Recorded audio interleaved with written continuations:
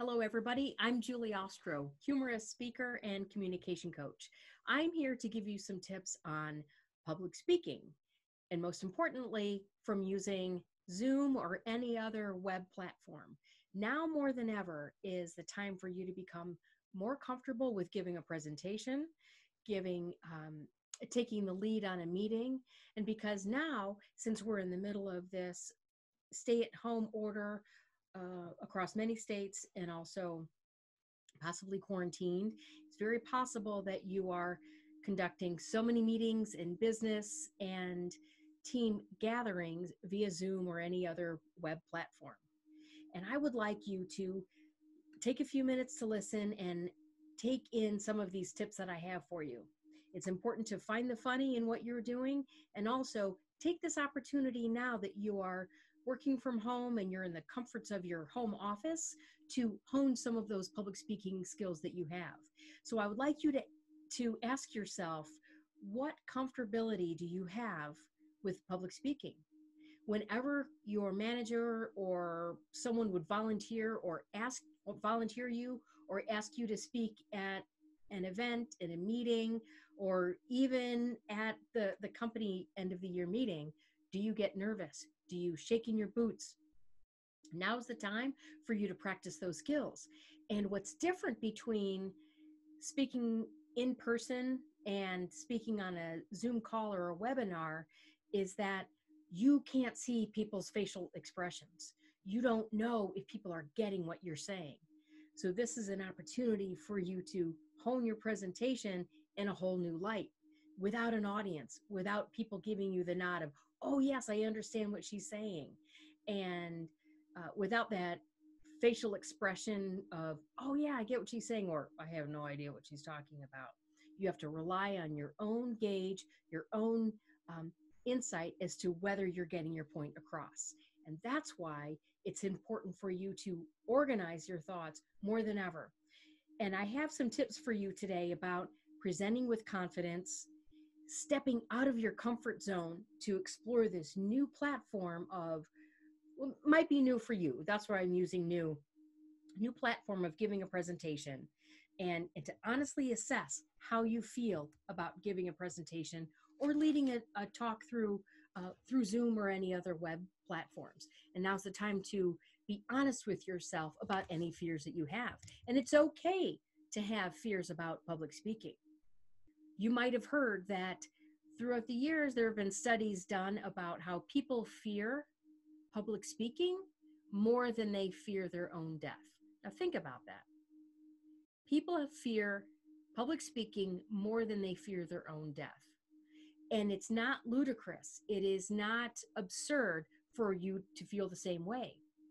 I recently read an article that substantiated that, also in Psychology Today, about how way back in the caveman days, that if, let's say, a hunter or anybody else in the tribe did something wrong, I'm not sure what if they did something wrong, they would be ostracized from the tribe and then left to fend for themselves, and therefore possibly they wouldn't survive.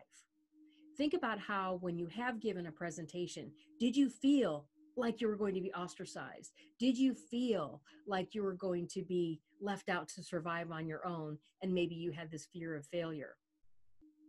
I've had that feeling. Years ago, when I was in Toastmasters, when I was giving one of my speeches and I felt like I was bombing. The reason I wasn't doing well at all. And maybe looking back, I could ask the people who I worked with who were also a part of that club, and they would probably say, oh no, it was fine. But it was so many years ago. But I remember that I tripped on my words, I apologized, I got nervous, and I was so incredibly embarrassed because the people in that Toastmasters club were also people I worked with. And I had this fear that people were going to see me then right after lunch and look at me and laugh and point and say, oh, she goofed her presentation.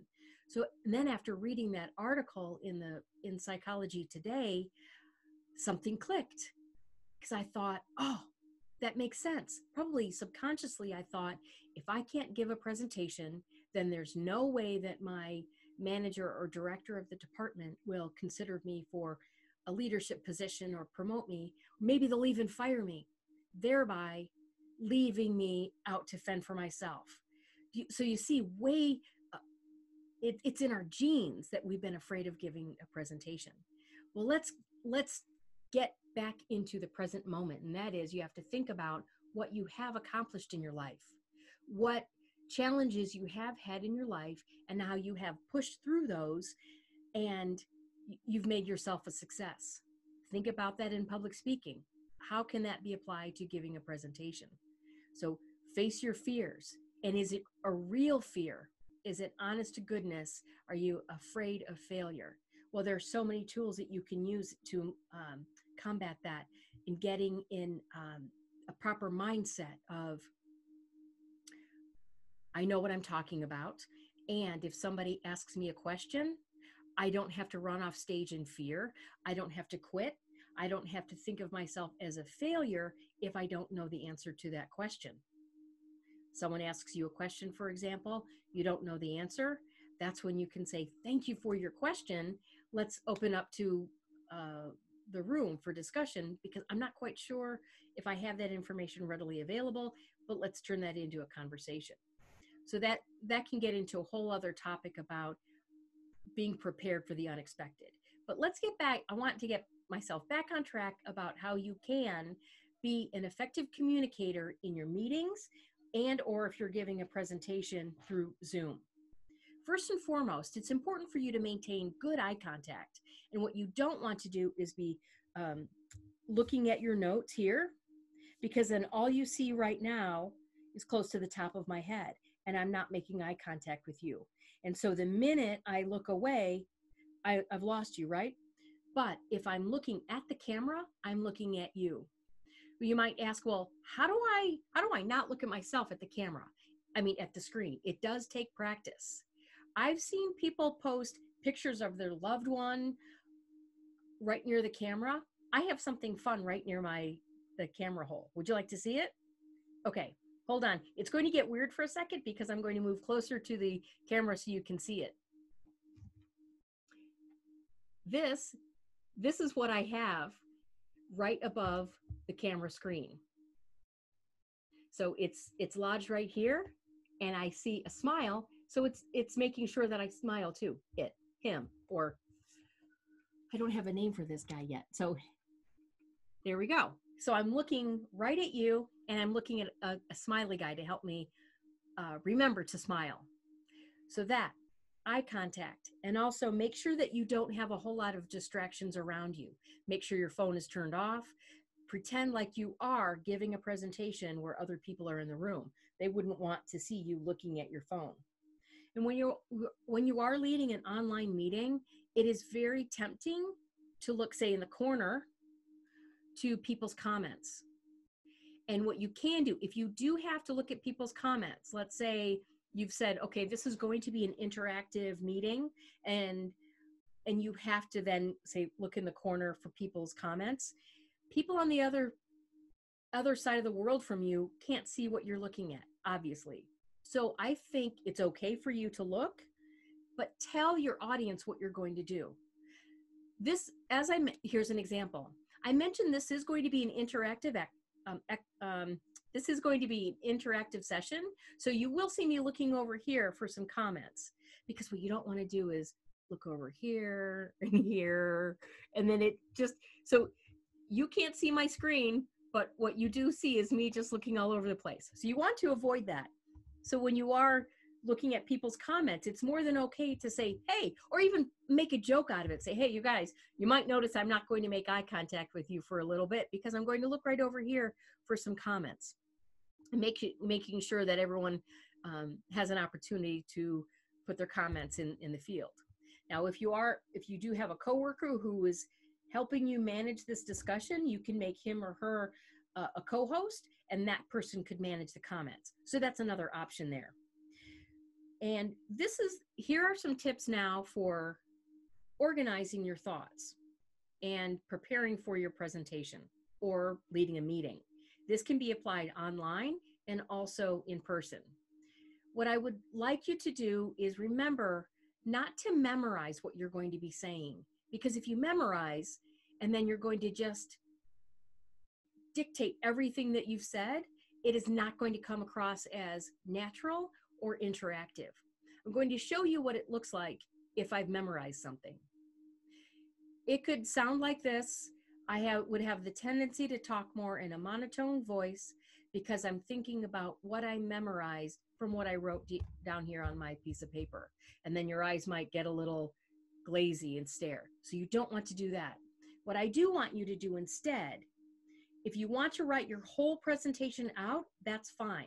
So let's say you write or type your whole presentation, then go in and highlight, whether manually or highlight within the Word document, those key words that you're going to be using and talking about during your talk.